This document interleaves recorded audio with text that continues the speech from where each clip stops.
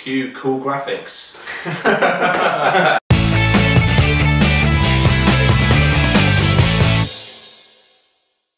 Hi everyone, welcome to Season 2, Episode 1 of the JTGA podcast. Joining me once again this week is Jason Burleigh. What's up? Adam Burleigh. Hello. And our newly minted fourth chair, Jonny Wilson. Hi. So our first episode back is going to be all about this year's E3 2018 in June, our hopes and dreams for the new conference. So, one thing, what will be top of your list for stuff that you guys want to see at this year's conference?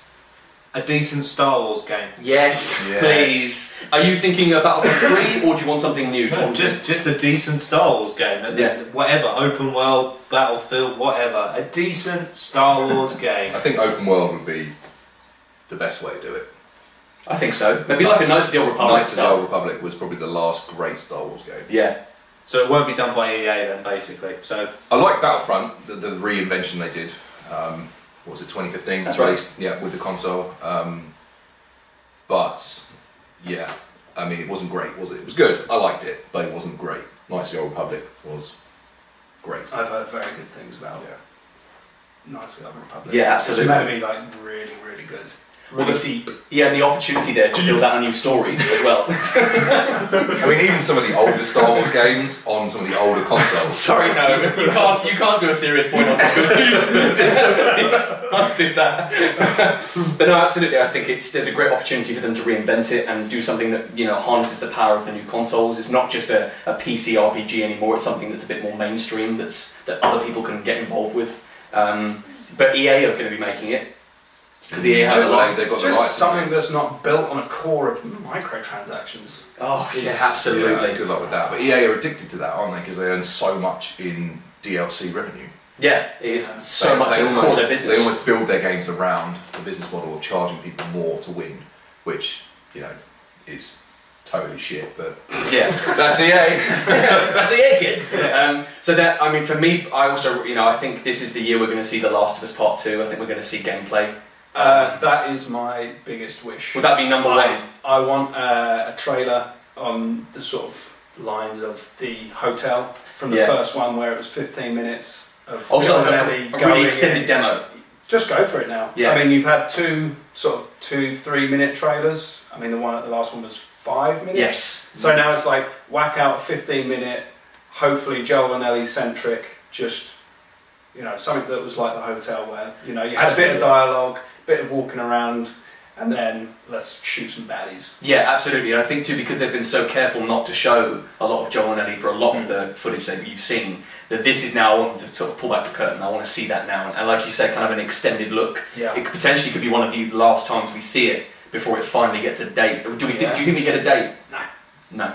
Too soon. I think they're going to be teasing. I think you'll get a season. You won't get a date, so you'll get like 4. I still think it's spring. Do you think they might give even a year, like 2019 or something? I think you'll get a seasonal. I think you'll get a seasonal estimate, because then they can change that.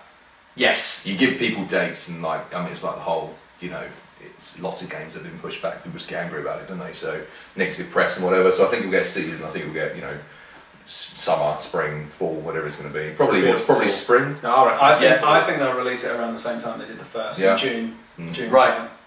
I think they'll aim for that. I guess it depends on other releases, doesn't it? Yeah. Yeah, because now we were talking about this earlier, Burleigh, that we've got like the problem of Days Gone now. It's been delayed. Days Gone being 2019, another post-apocalyptic Sony exclusive. Looks very good. It's great, but it's releasing in the same year, potentially. So it's. I think any kind of zombie game is going to sell. Yeah, I think so. I don't think you have to worry about zombies are in. Yeah, forever. Yeah. And you heard it here first, thanks to you, which is great. Do you have anything that you think? This is kind of a different kind of question. Do you think there's something we're absolutely going to see, but it will have absolutely no interest to you whatsoever, like a proper eye roll, something where you go, oh, another anything on Nintendo, basically. How dare you? How dare you? Exclusive to Nintendo.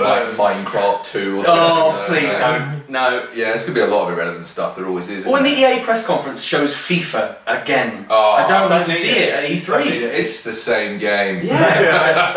They just need to put out a launch trailer and then just never see it again. Just release it. Yeah, it doesn't need to be shown off. Everyone knows it comes out around October. Just right. Get on with it. And my favourite part of E3 too is sometimes where they drag out a celebrity that has absolutely no clue about what gaming is. Yeah. Like it's when Usher danced at the Xbox conference for Dance Central. You know, I want. Are we thinking like EA are the worst for this? They always they had Zac Efron playing Battlefield 1 last year, and he looked like he'd been like, you know, he looked like he was lost. That's good news to me. Yeah, It looked like he was being paid to be there. Right? I think so. Yeah, I mean, so can we make any wild predictions on some terrible celebrity cameos? Kevin Spacey.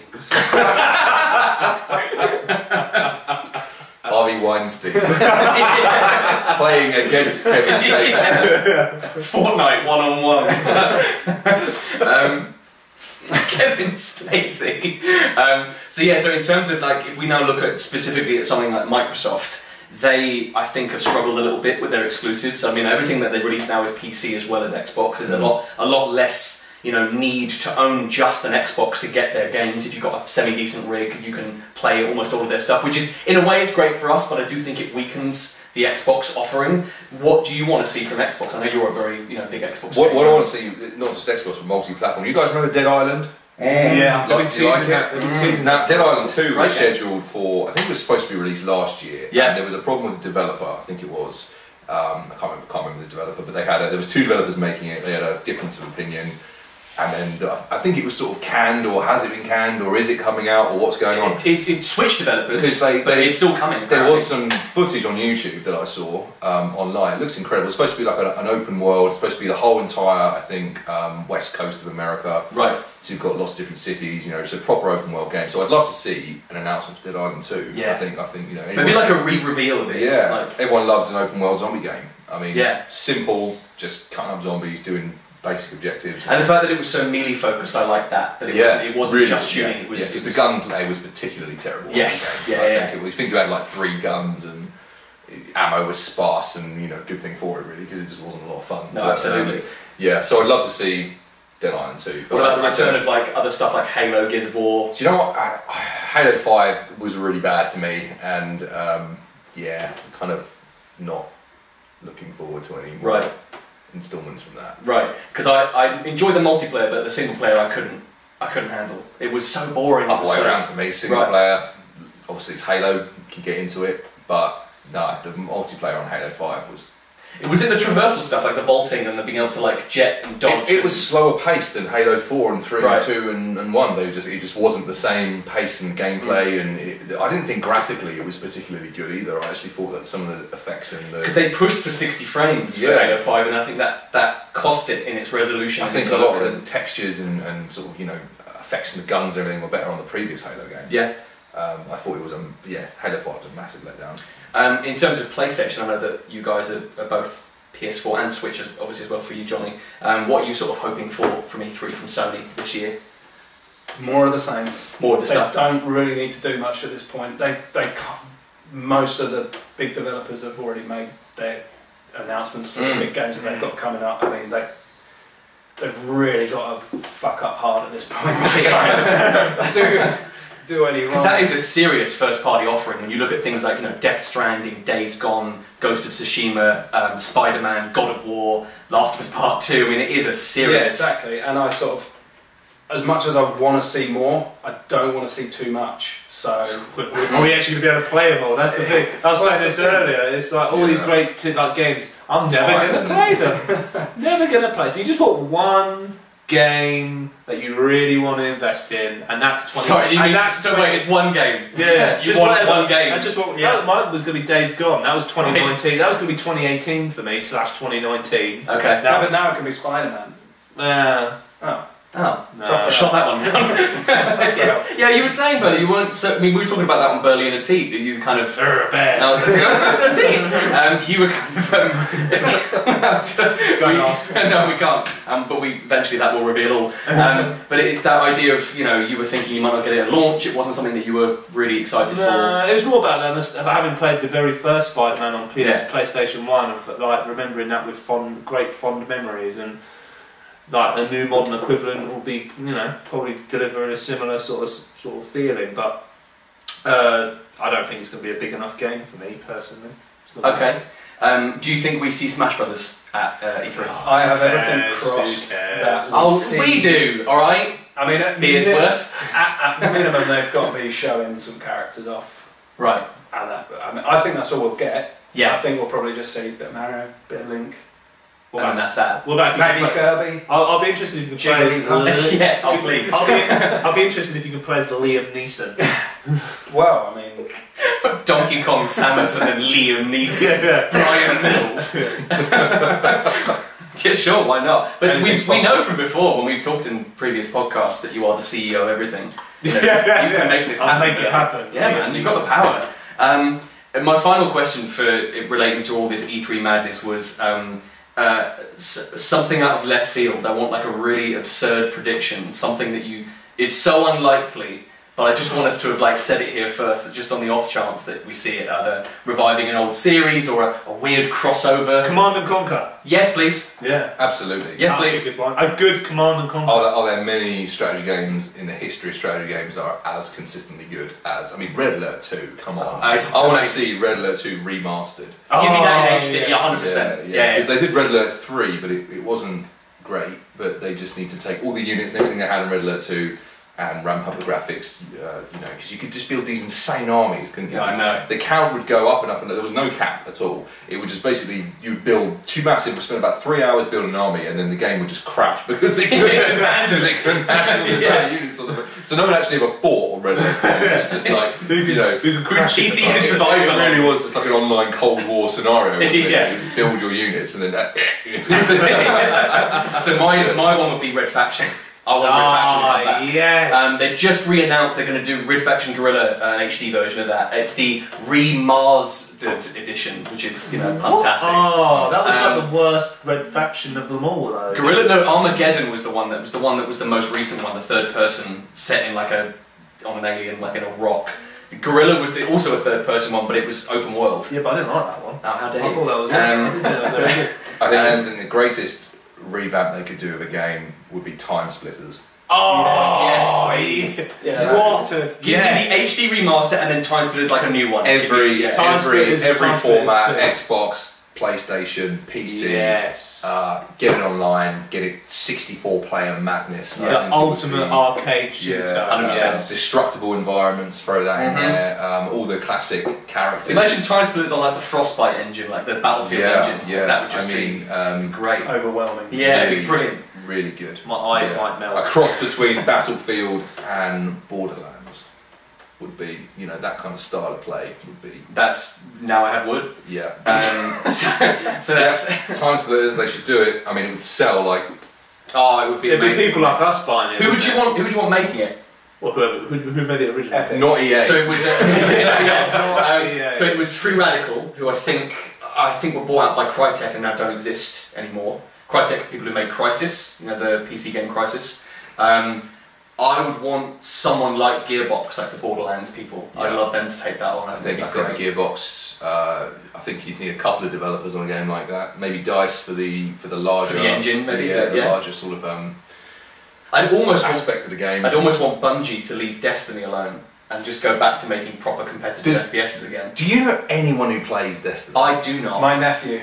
Okay. Right, that's Is the first he- person I've ever heard. Yeah, I know. But he's 13, and what does he know about games? Yeah, well, true. But yeah, I mean, how have they done anything? Why are they still? I literally don't know anybody who plays it at all. Never even heard anybody talk about it. I have no interest at all. Yeah, so yeah. I'd be interested to know how well that game sold, the second one. I don't know how successful They that released the second was. one? No, they didn't. Yeah. I Yeah. played the first one for about an hour and then... I played the beta of the first one and really didn't like They it. really hyped it up, didn't they? Because they were like made a big deal of we're leaving Halo alone. Yeah, to start 10-year this- plan. to start this new project, Yeah. and I hear they're basically the same game. it's much worse than Halo. Much worse. But I think if you took Halo, put it in a blender with like Borderlands, and then added like Bioshock style RPG elements to it, it's this weird. It has no identity. It doesn't really sort of. I saw the first trailer for the first game. I was like, yeah, this actually looks pretty cool. Right.